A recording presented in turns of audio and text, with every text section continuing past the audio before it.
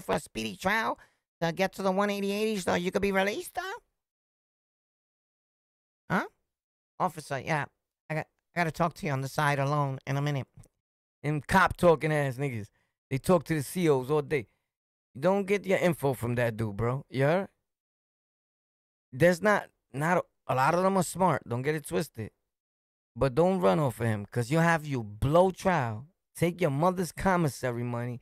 You feeding him. That's their hustle, bro. You get it? Some of them are good, some of them are not. You're not always gonna get a blood on a razor wire. Blood on a razor wire? The Blanquito that makes videos too? You're not always gonna get a good dude like blood on a razor wire that's gonna really take your case and help you, and it has morals, principles, and all that you could tell he does just by looking at him. If you've been around, like, boy's a solid dude. You get it? Like, super solid. Like, they don't even make him no more like that, right? The more you study him, the more you get that, right? So not everybody's like him. Facts.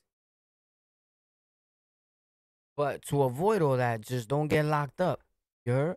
And don't rob older ladies or old men. Don't rob nobody.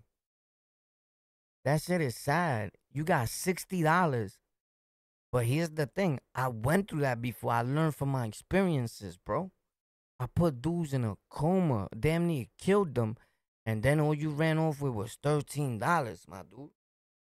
Yo, you serious? We got to do another robbery. Because I was on a robbing spree for most of my whole life. Like, robbery after robbery after robbery. And one day, like, my peoples knew that. Like, I would come home with a book bag full of shit. I'm just robbing people all day. Facts. From the morning I got up to the night. That was my life. Either you're hustling. Even when I was hustling, I caught an addiction of robbing people. I couldn't meet you without trying to figure out a way. What can I get from you that I could rob you for? And that's bad. So today when I get my little friends, I try to keep them, and I'm super loyal. So when people say loyalty is something that you're born with, you just can't train yourself to be that way, that's a lie. I'm super loyal. I'm the most loyalest dude you'll ever meet in your life, right? But I wasn't always like that. So that's a lie. I'll debunk that. Pop. And you can ask anybody that know me. Read the comments. Niggas be like, yo, watch boy is grimy.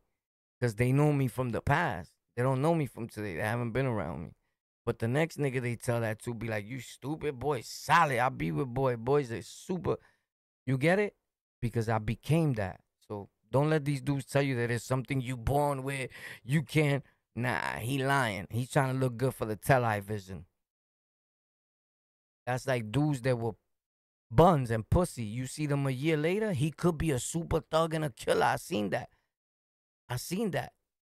You get it? Like, let's say like a dude, like, you know the dude I be saying sometimes, Bullets Gotti?